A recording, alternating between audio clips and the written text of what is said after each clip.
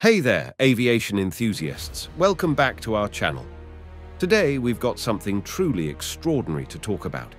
We're diving deep into the world of cutting-edge aircraft and missiles with a story that's nothing short of jaw-dropping. Because this is going to blow your mind in a high-stakes aerial showdown. The Indian Air Force, IAF, is gearing up for a transformative upgrade, with three fierce contenders vying for the prestigious title of the 114 Medium Multi-Role Fighter Aircraft MRFA contract. Amidst intense speculation and heated discourse, the spotlight remains fixed on the top-notch competitors, the legendary Boeing F-15EX, the cutting-edge Saab Gripen-E, and the formidable Dassault Rafale. Let's delve into an in-depth analysis of these powerhouses and unravel the fascinating dynamics behind this epoch-defining quest for supremacy in the skies.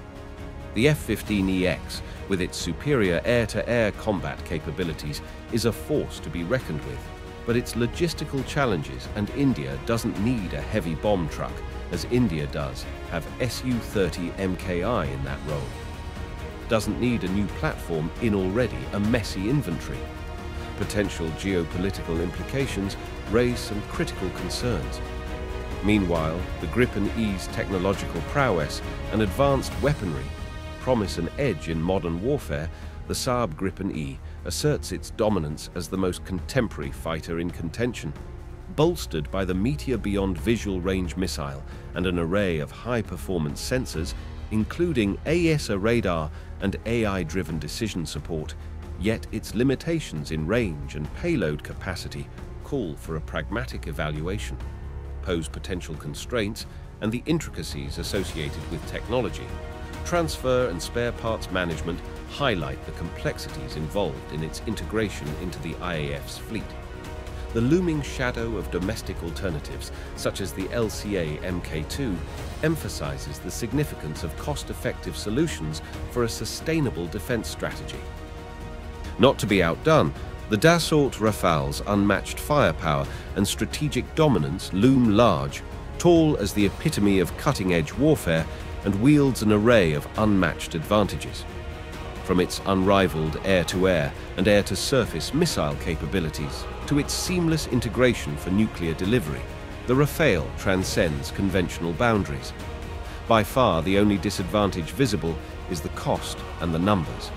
The cost of one Rafale would be equivalent to 2.5 Sukhoi purchases. Cost: it is an expensive jet and would be very expensive to maintain. However, no cost is too high if you are deploying it in the defense of the motherland. Not only the Rafale is one of the most costliest aircraft in the world to buy, but it is also very costly to operate.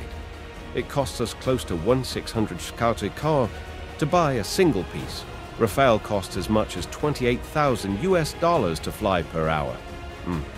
And the overall cost of ownership can go as high as $45,000 per hour when you account for the man-hours required for ground support. Don't miss out. Hit that subscribe button now and ring that notification bell so you never miss an update for more. For more captivating insights into the world of military technology and strategy, and stay ahead of the game.